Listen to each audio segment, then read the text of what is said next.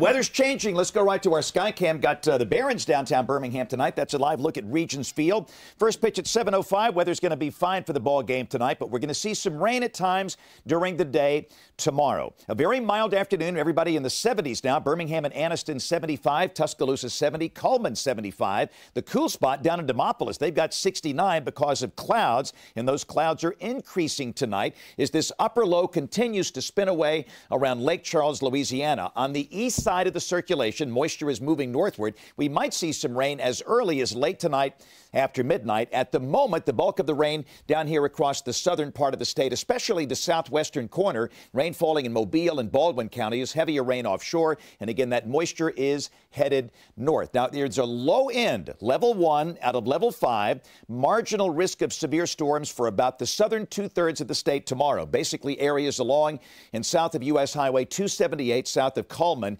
This is a low-end threat, but there could be a few storms tomorrow afternoon with small hail, gusty winds, and there's a low-end tornado threat. Could there be a brief tornado? Yes. Is it likely? No. But as always, with any system in April, you have to watch those carefully, even low-end systems like this. Surface low to the south and west of here, you'll see these bands of showers and thunderstorms during the day tomorrow. Not raining all day, and the better chance of stronger storms coming in here tomorrow afternoon and tomorrow evening. The sky becoming cloudy tonight, lows tomorrow morning, low in mid-50s, and again, we could see some rain as early as after midnight tonight. In fact, we'll take a look at future view. This is the hour-by-hour forecast. The sky becoming cloudy tonight. We'll stop it tomorrow morning about 6:15, and at that point, a good chance rain will be falling in many areas, so a chance you'll be driving to work in the rain with temperatures in the 50s. No strong storms early in the day. That first batch of rain moves north. A second batch forms tomorrow afternoon. And again, not raining all day, but the storms where they do form could be strong. And again, they have the chance of producing some small hail, gusty winds. And could there be a brief tornado? Yes, but it's not especially likely. But as always, have a way of getting warnings just in case.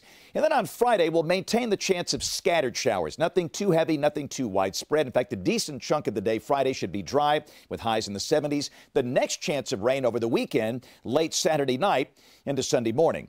Next 10 days look like this. Tomorrow, cloudy with a few passing showers. Maybe a strong storm tomorrow afternoon or tomorrow evening. The high 67. Friday, the chance of scattered showers. Nothing especially widespread. Mostly cloudy. The high 72.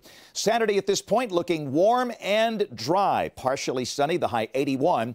Rain returns after midnight Saturday night into Sunday morning. The rain should be over by noon Sunday. The high Sunday 69. And for now, much of next week looking dry. 70s on Monday and Tuesday, 80s for Wednesday, Thursday, and Friday of next week. You can catch my forecast every day on great radio stations around the state, including in Birmingham. 98.7 KISS.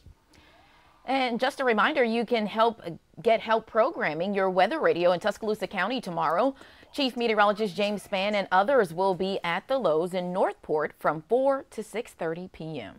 And a reminder also that you can stay ahead of the weather with the ABC 3340 weather app. You'll have access to live radar, James's weather blog, and the 10-day forecast.